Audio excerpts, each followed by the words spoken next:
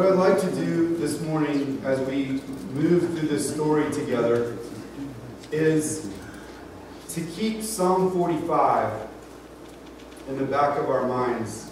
Carl read a snippet mentioning that myrrh and that aloes in cassia, which isn't in this passage, but we've been looking at the fact that John, when he includes a detail, is significant. He includes certain details, geographical details, other details that some of the other gospel writers don't include, and that the other gospel writers didn't think it necessary. So John has a reason for including these details. And it's a safe bet, and yes, sometimes we can read into the scriptures and try to find things that aren't really there, but it's a safe bet that when John mentions details like myrrh and aloes, that it's a wise idea to click on that and follow that white rabbit and see where it leads you. Because that white rabbit always leads you to the riches of the gospel and the love of Christ. So that's what we're going to do this morning. So I want to dial in on the myrrh and aloes and then expand back to look at this story in light of Psalm 45. So when we think about the scent of the king, the first aspect of that is the scent of the king is really the scent of death. The scent of death. Let's look at this again. Verse 40, then they took the body of Jesus and bound it in strips of linen with the spices, as the custom of the Jews is to bury. Back up to 39. And Nicodemus, who at first came to Jesus by night, also came bringing a mixture of myrrh and aloes, about 100 pounds. Okay? We're going to go forwards and backwards in redemptive history in this sermon. Okay? We're going to switch back and forth. Okay? We go to Psalm 45, and Carl read, all your garments are scented with myrrh and aloes and cassia. Myrrh, and Jesus was given myrrh at his birth, so obviously it wasn't like buying a styrofoam cup at the store and giving that to someone. This is valuable stuff. These magi from the east brought myrrh, which was expensive. It was expensive. And then aloes they're not the aloes that you break open and stick on a sunburn. They're actually from, they're also called agar wood. They're from a particular tree that grows in India, that grows in Cambodia. Shout out to Savant, she's not here this morning, but and that grows in Vietnam and other countries, but it wasn't growing in Nicodemus's backyard. And this particular spice of aloes is one of the most expensive spices in the world. They say it's worth its weight in gold. In its purest form, I read that a kilogram could be $100,000. And they anointed Jesus' body with these spices. And these spices, being royal spices from Psalm 45, were now, as is the custom of the Jews, though they didn't use 100 pounds of this stuff normally, was really the smell of death. It was the smell of a funeral. It was a sweet smelling smell, at least to them at the time. And by the way, I went to this new agey health store on North Druid Hills and got this perfume of agar wood, if you're interested in smelling it. Now, it may not smell exactly like the other stuff, because this is not the pure stuff, it's been cut, as they say, right? But it's got kind of a smoky smell to it.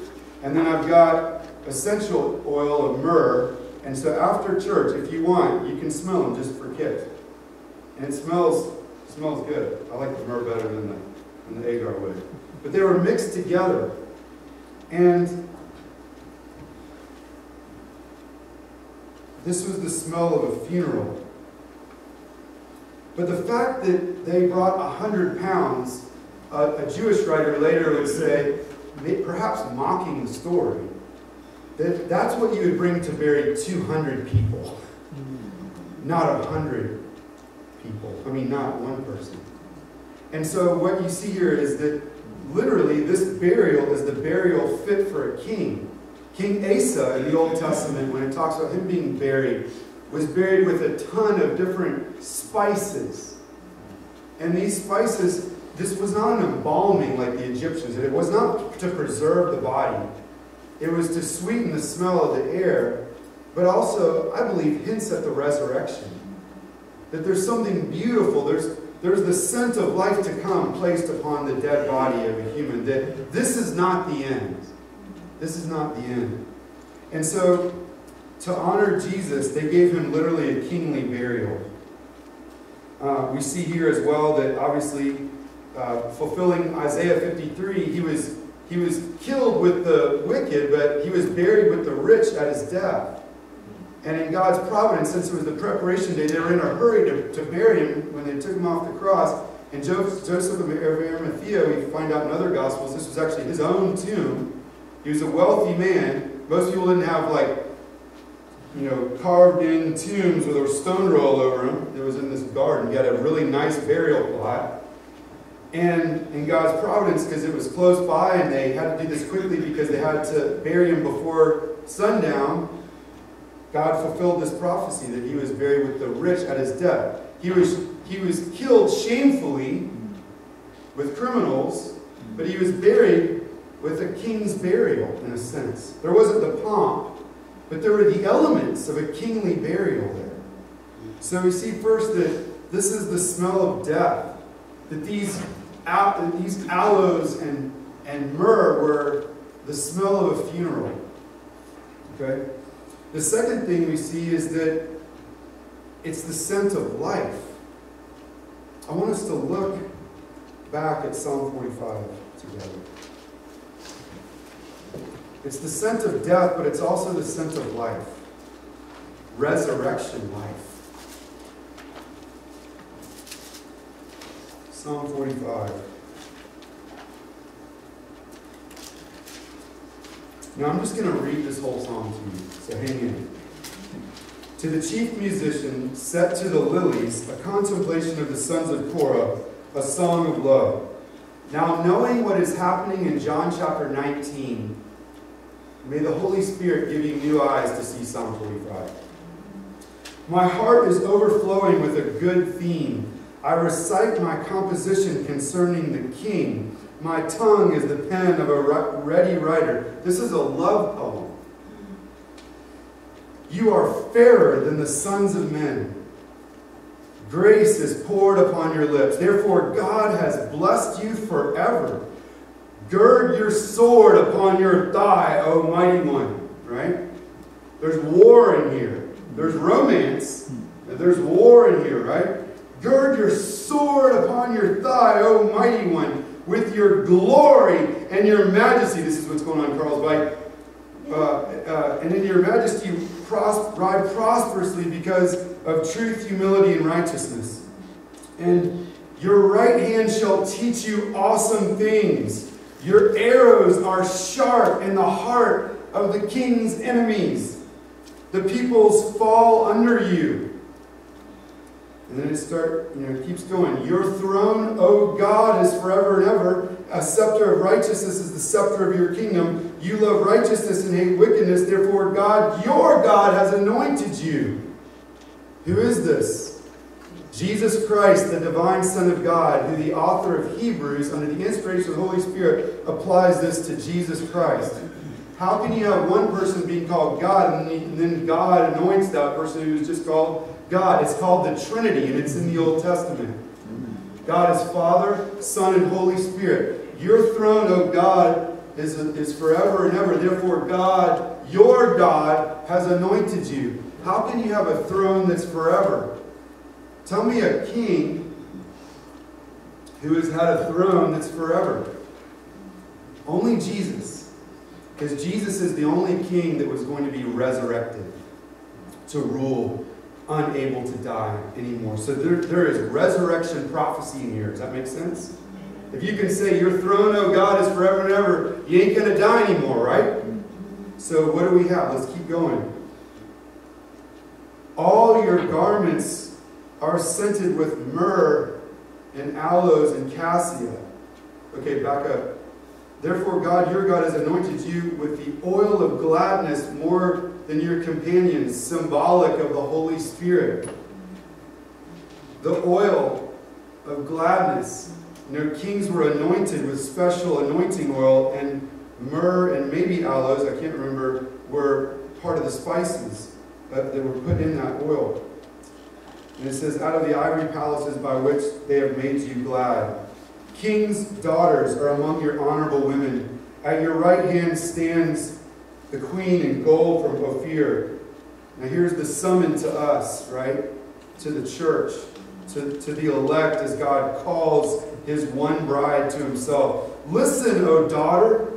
Consider and incline your ear. Forget your own people also in your father's house. So the king will greatly desire your beauty.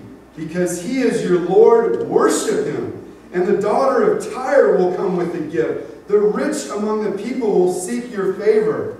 Right? The popular girls will come in and honor you. Right?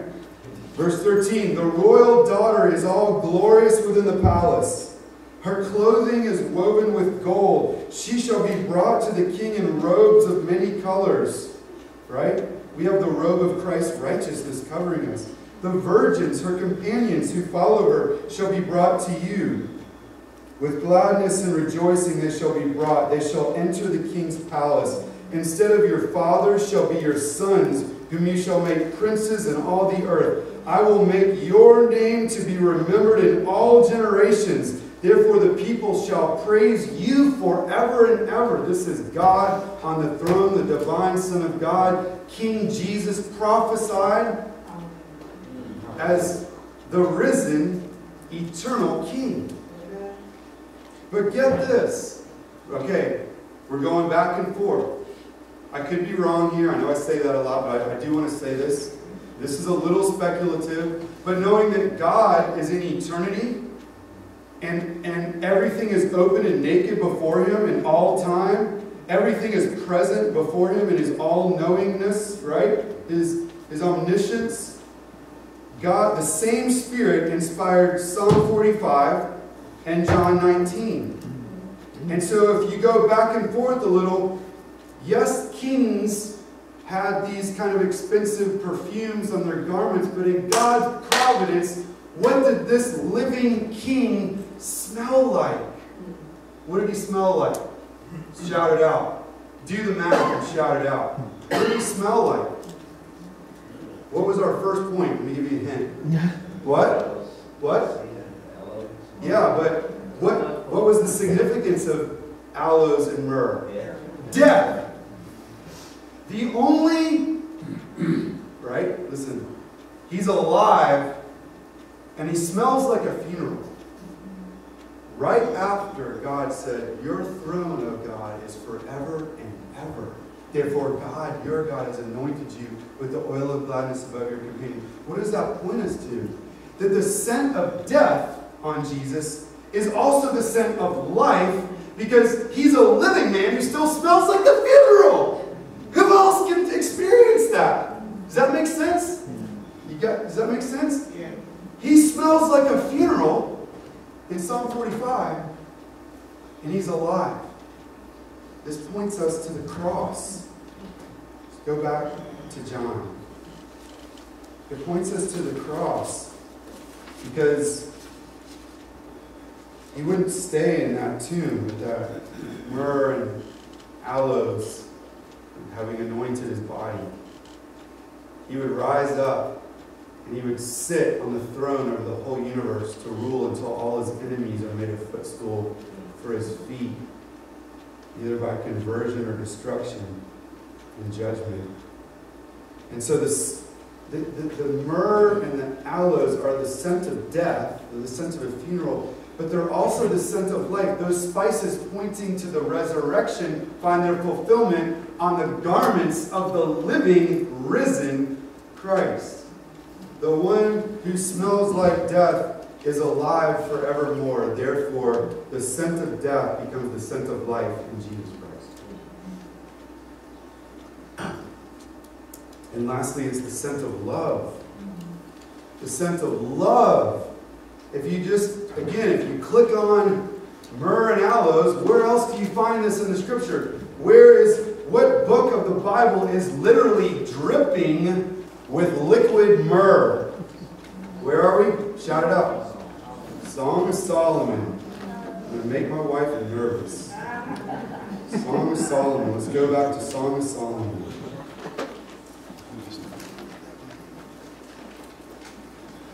You can look more of this up later, you know. I don't know if I'll preach through Song of Solomon at one point, but it's a beautiful book, and it's inspired by the Holy Spirit, and it's about the love between a man and a woman. It really is about that, and it points to Jesus in the church. It's about both, because marriage points to Jesus in the church. But I want to read to you. This one part here in Song of Solomon, chapter 4, verse 12. Now keep in mind, elsewhere, the woman, the Shulamite, says this: "A bundle of myrrh is my beloved to me, who rests between my breasts all night long." A bundle of myrrh, okay? Myrrh is the scent of love, of romantic love. So verse 12, "A garden enclosed is my sister spouse, a spring shut up, a fountain sealed. Your plants are an orchard of pomegranates with pleasant fruits, fragrant henna with spikenard and saffron, calamus and cinnamon, with all trees of frankincense, myrrh and aloes, with all the chief spices, a fountain of gardens, a well of living waters, and streams from Lebanon." And here the woman responds, "Awake, O north wind, and come, O south, blow upon my garden, that its spices may flow out. Let my beloved come to his garden and eat its pleasant fruits." Woo! I won't exegete that more. This is hot stuff. The devil did not invent erotic artistry. God did. And he's subtle about it. He's not over the top about it. I'll stop there. But do you see this? Myrrh with both people. Myrrh. It's the scent of love. Aloes is known around the world as an aphrodisiac. And just think about this in God's providence. Okay? Big picture from eternity, right? Looking down at the whole Bible. So take it as a big picture. You've got King Jesus anointed at his burial with an aphrodisiac. This points to the wedding supper of the Lamb. Notice how the devil, he counterfeits true, deep, healthy, holy, hot love in marriage. He counterfeits it. Look, Proverbs 7. Notice where else? Yeah, Proverbs 7.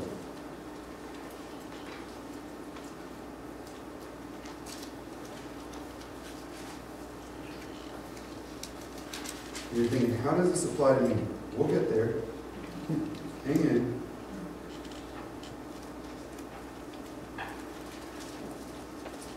Verse 6.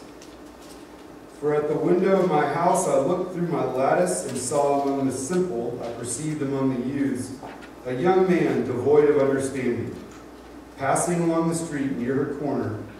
And he took the path to her house in the twilight, in the evening, in the black and dark night. And there a woman met him with the attire of a harlot and a crafty heart.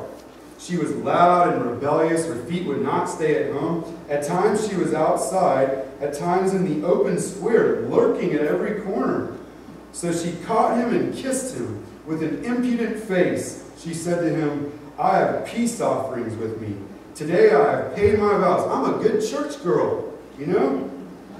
"So I came out to meet you diligently to seek your face, and I have found you. I have spread my bed with tapestry, colored coverings of Egyptian linen. I have perfumed my bed with myrrh, aloes, and cinnamon. Come, let us take our fill of love until morning. Let us delight ourselves with love. For my husband is not at home. He has gone on a long journey. He has taken a bag of money with him and will come home on the appointed day. You see the counterfeit? Now, in all likelihood, she didn't have all those expensive spices all over her bed, right? But she promised life to him. She held out the life that is imaged in the intimacy of marriage. And she held it out in the context of adultery. And other places say, he did not know that her steps went down to death, to Sheol, to the place of the dead. Smells like life, but behind those closed doors is death. See the counterfeit? We like that bed. We like that bed in our various forms of idolatry. It doesn't have to be lust. All idolatry is walking into that bedroom. Because only King Jesus is the fountain of living waters. And everything else is a broken cistern that can hold no water. And God is not only grieved by the fact that we take other lovers, He's grieved by the fact that they can't even satisfy. I know I've preached this over and over, but you get that? That grieves Him. He wants you to have the real myrrh and aloes in the context of holy union with Christ. Whether you're married on earth or not, if you're a Christian, you're married to Jesus Christ. You're betrothed to one husband. And we're looking forward to the wedding reception and the wedding night by the Holy Spirit.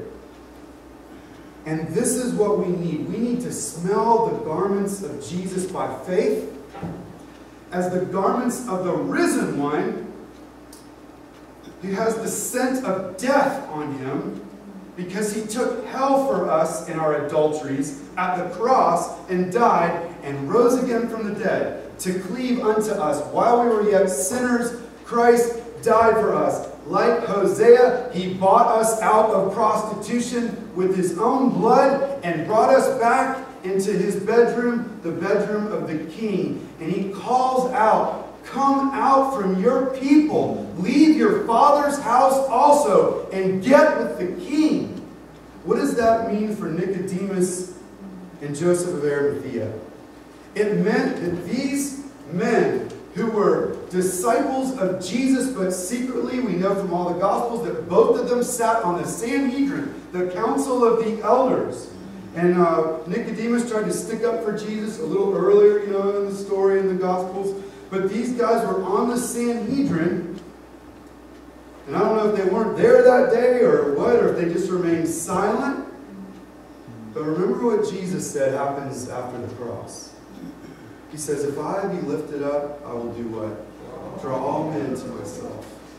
Just like the Roman soldiers who saw Jesus die, just like Pilate who saw Jesus be tortured and not retaliate, something about the suffering of the divine Son of God was powerful in these men's lives. And so Nicodemus and Joseph of Arimathea, remember, go back to the Gospel.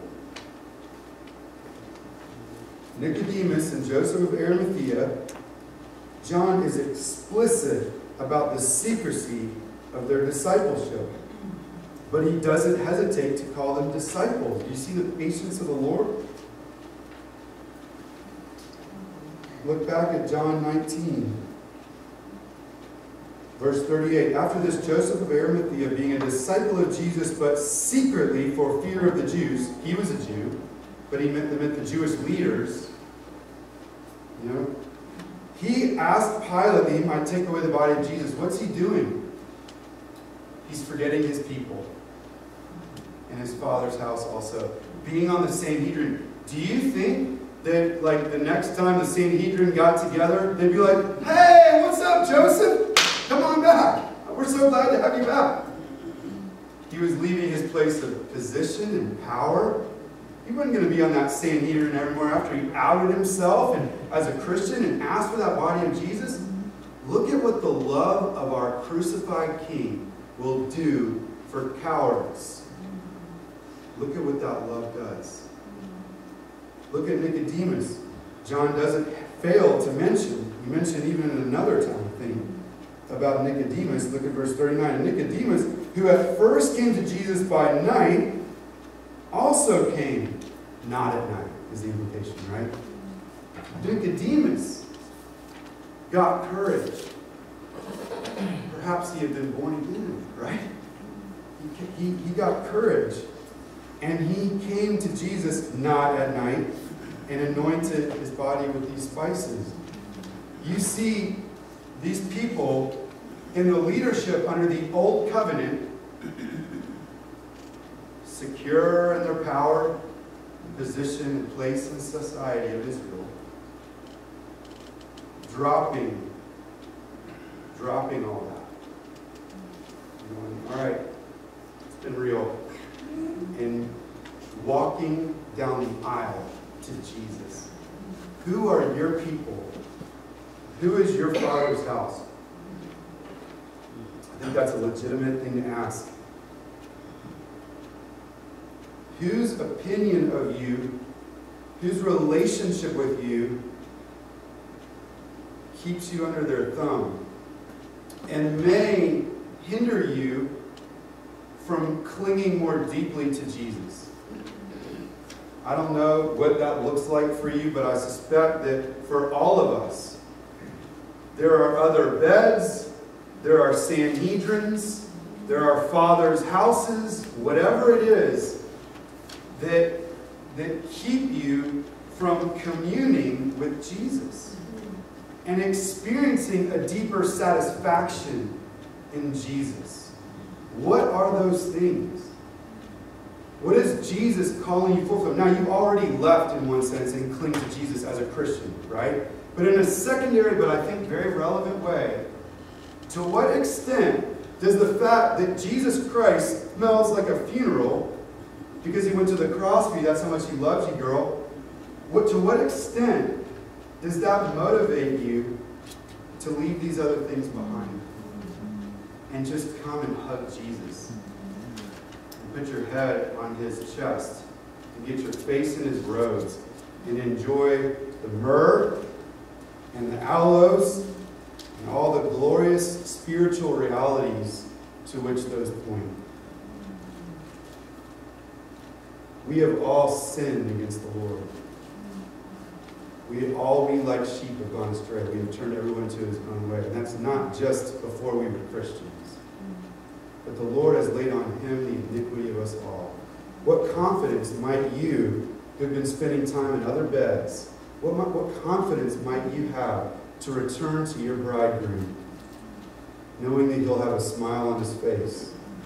What confidence do you have? Smell his garments. It is finished. Amen. Let's pray.